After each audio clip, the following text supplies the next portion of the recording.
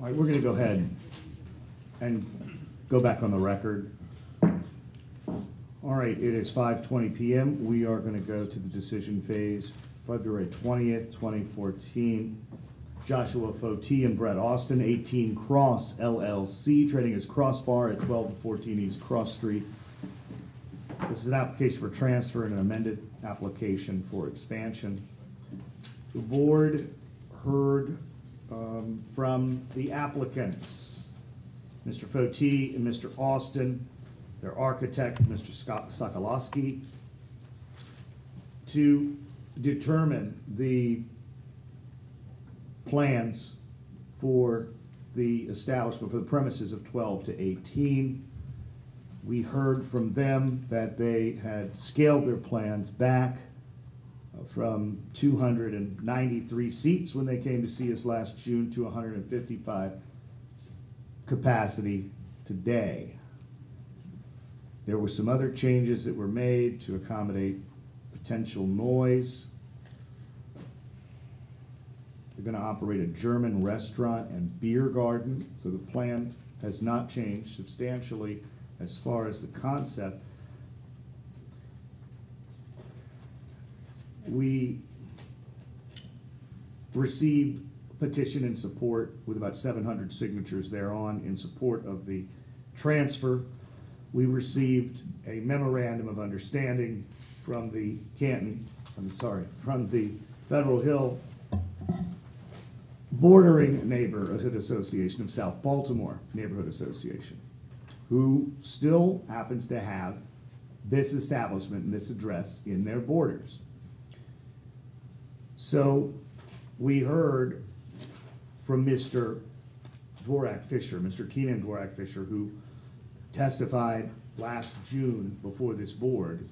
He continued to remind us of the negative impact and the crime and the noise that has occurred in Federal Hill with the expansion and the expansion of bar stools in the neighborhood. He provided us with documentation, as he had last year, showing a dramatic increase in the number of bar stools in Federal Hill. Of note, Mother's Federal Hill Grill more than doubled their capacity from 2007 to 2013. Additionally, there was also a doubling of the capacity at the Stalking Horse, formerly the Four Seasons restaurant.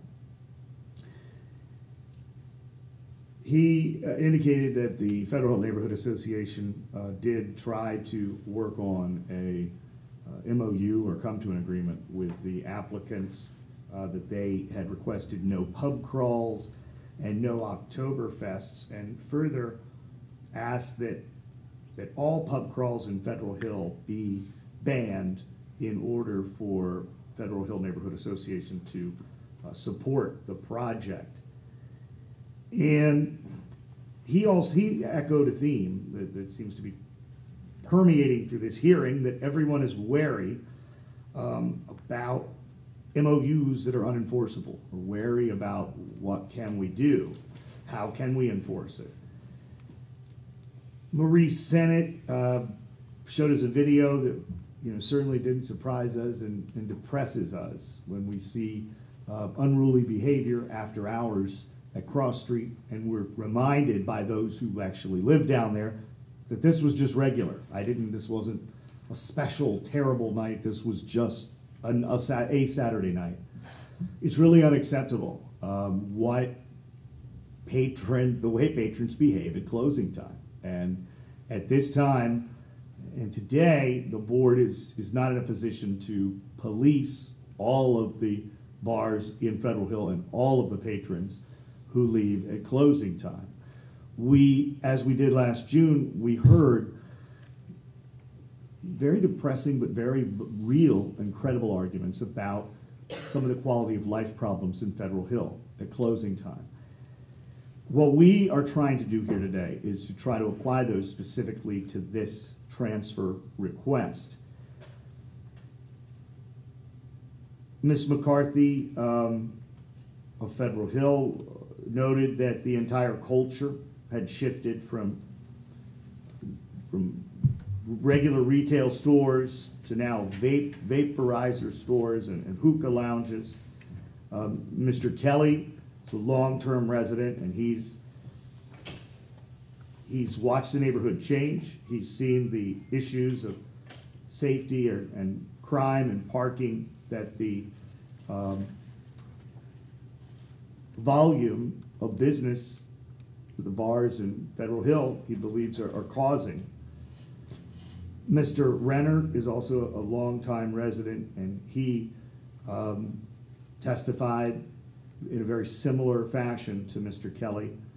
And Mr. Metal, who has lifelong ties to the neighborhood, he echoed that same theme. How can we enforce an MOU? Apparently he believes that there's a bar in South Baltimore in violation, and it's one of those things where it's the first I've heard about it. And so we hope that if there are bars in violation of their MOUs, that we're going to hear about it from community associations or individual citizens contacting our agency, contacting the police department, the fire marshal, the health department, etc. And Judy O'Brien of the Downtown Business Family Alliance, it's probably the most heartbreaking part of this entire hearing, to hear about how children have to react to just patrons, people who don't care, people who either don't live here, aren't invested here, they just don't care about us.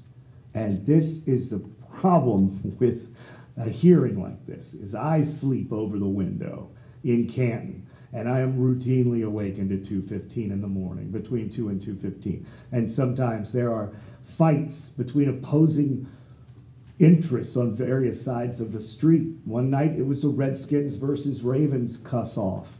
Another night somebody wouldn't give somebody a cigarette. There's never a great excuse for why people are screaming at 100 decibels at 2 o'clock in the morning.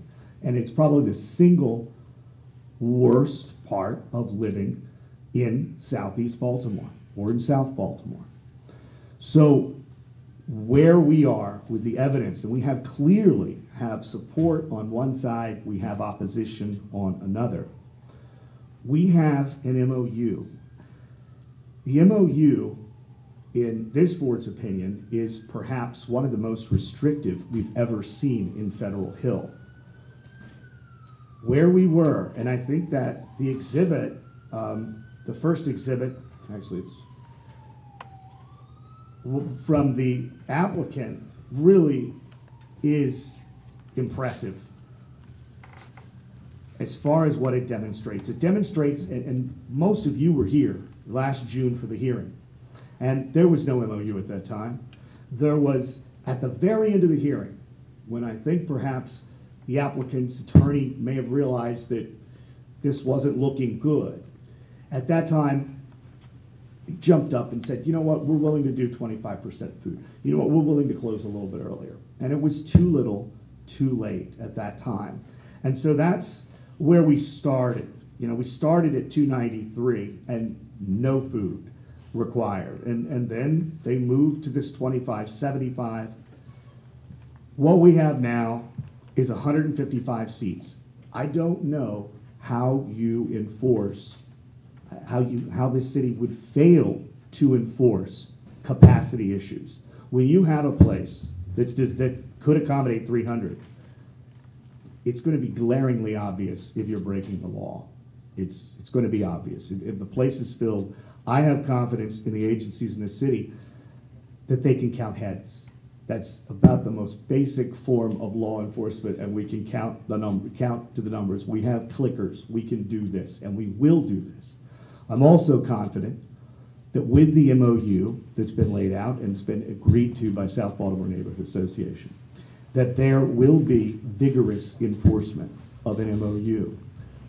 There are no better community associations as far as diligence than the ones in South Baltimore, and I do believe that they will notify the authorities in the event that there is a violation of the MOU.